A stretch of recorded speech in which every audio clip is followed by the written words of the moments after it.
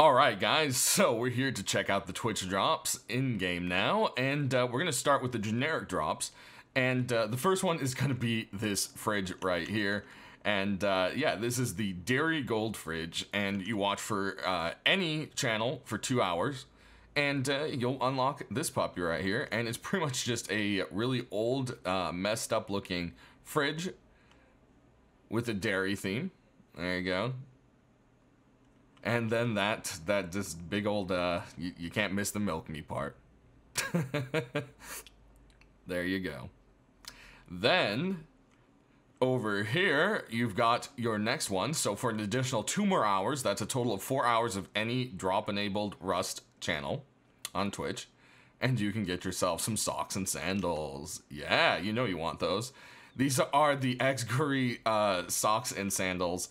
I hope I said his name right, and yeah, there you go. If you ever want socks and sandals, this is a skin for the hide boots, by the way, if you didn't notice. And yeah, I think it was pretty well done. Definitely hilarious, and I love it. It fits into the goofiness that is Rust. So there you go. There's that one. And then the final generic drop is going to be a rocket launcher. Yeah, check that out.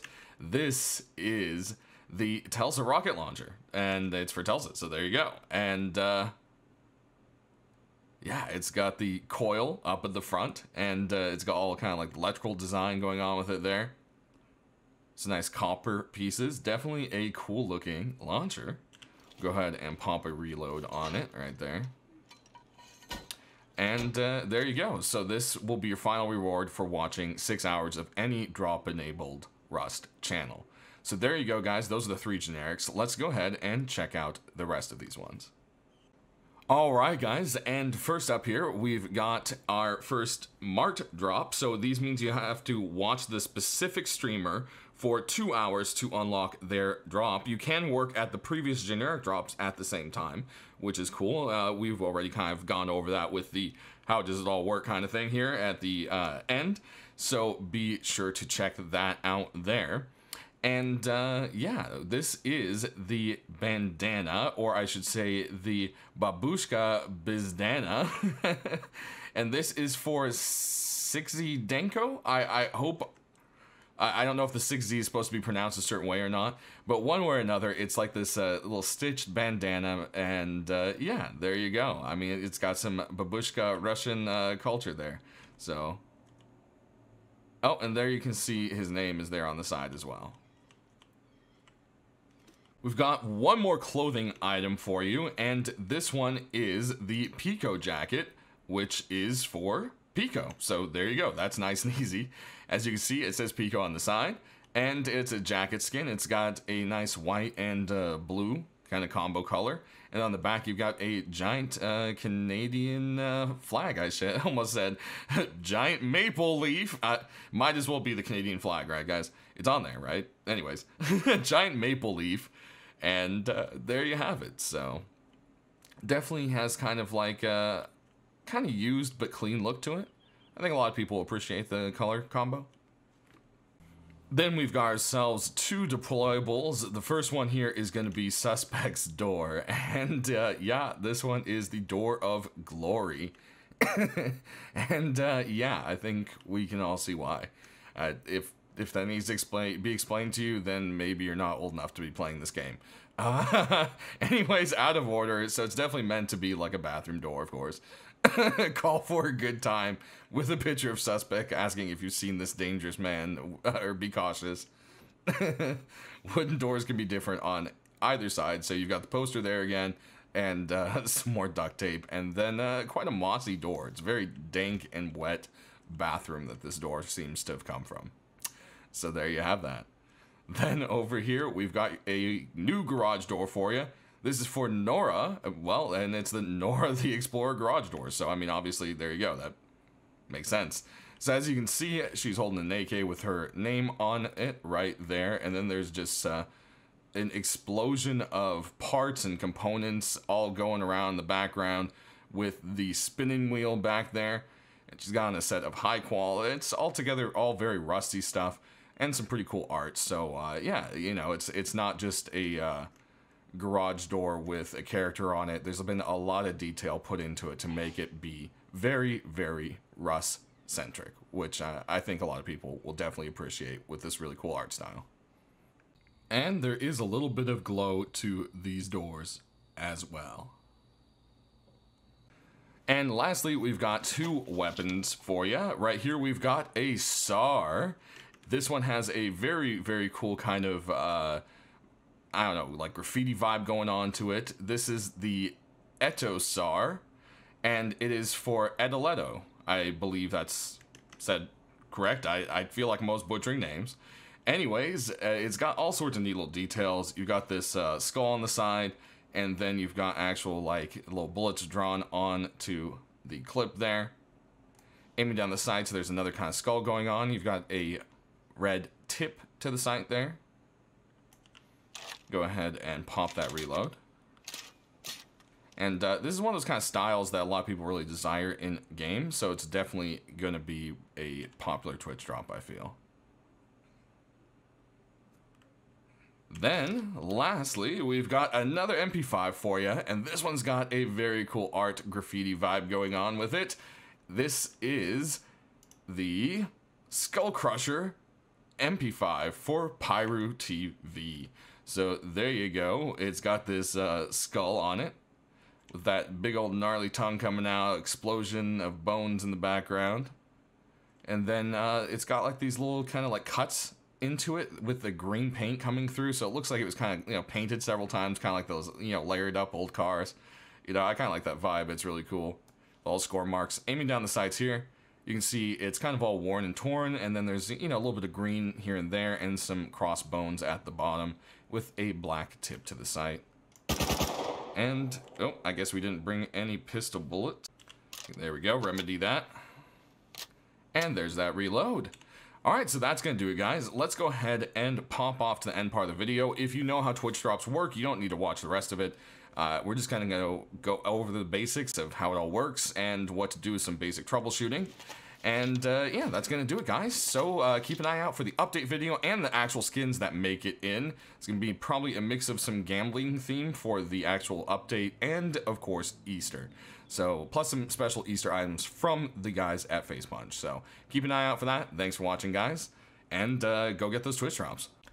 Alright, guys. So, once you're at the Twitch drops page right here, this is what it should all look like. You should see all of the skins that we just went over down here. It goes from the 1st until the 8th. So, there's your times. And, yeah. Gotta love those little spinning animations. Really cool. As I said, you know, general drops versus the streamer drops. So these streamer drops, you're gonna have to watch the specific streamer when they are streaming Rust for 2 hours. If one of these guys quits in between and you're not fully finished, you can switch over to someone else that is live. And then these general drops down here can be earned from any channel that is streaming Rust with the drops enabled. And so you have to make sure it does say drops enabled. So technically you could say, let's say, watch Pico and earn both the fridge and the Pico jacket. So, you know, works like that. And then the general drops, it's two extra hours each. So, you know, 2 hours, 4 hours, 6 hours. We kind of already covered that. So basically, you're going to have to make sure that your Steam is linked and your Twitch is linked. Now, for me, obviously, it's already linked, so, you know, we're not going to be doing that step, but you want to make sure you link your Steam here. Then you can go ahead and sign in with your Twitch. You're just going to say, yeah, it's allowed, and it should say drops activated now. You should see these 3 buttons up here, and we'll go over these 3 buttons real quick. Logout is as simple as it seems. It's logout. Unlink account, this is going to be, let's say it's telling you you're trying to do this and it's saying that you're already linked to a Steam account. That means you're going to have to find what account that is and unlink it. Once you figure out what account that is, you're going to have to come here, log into it, unlink it, and then you can log in with your proper account. That's going to be something, if you don't know what account it is, you're going to have to look through Steam or Twitch and figure out where your issue is there and do that. So that's going to be between their recovery systems there. This last button is check for missing drops, which we'll get back to in a second as we reach the bottom here. So let's go over the FAQ real quick. We already kind of covered who you have to watch, so that's fine there. Is there a way to check your progress? So basically, you'll click on there. If you're on Twitch, it's the same as going to here, which says drops. It'll bring up this page right here, and if you are earning progress towards a drop, it will be right above claimed here with a progression bar, showing 0 to 100%. Once it hits 100%, it will say claim, and you just claim that puppy, and then there you go. You're set to go. So this is where you will see your progress. Is there a way to do it faster? So can you watch multiple people? Well, I already said with the generals, you can earn a general and a specific drop at the same time, but opening multiple windows or different browsers, multiple logins, aren't going to make it go faster. You're going to have to wait. You can't stack them. And then how long should it take for them to show up in your inventory? Now, it should only take about 10 minutes for it to show up in your Steam inventory. If everything is set up properly, it can take up to 30 minutes.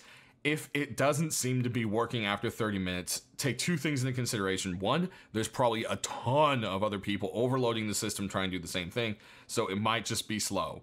And two, there's this button up here. So check for missing drops. You can click this, and usually for me, under 5 minutes, it pops into my Steam inventory when that happens. So if it doesn't just do it right away like it's supposed to, this seems to always fix it for me. So that is something right there.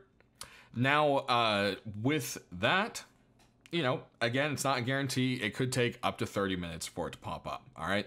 Do you need to have Prime or anything else?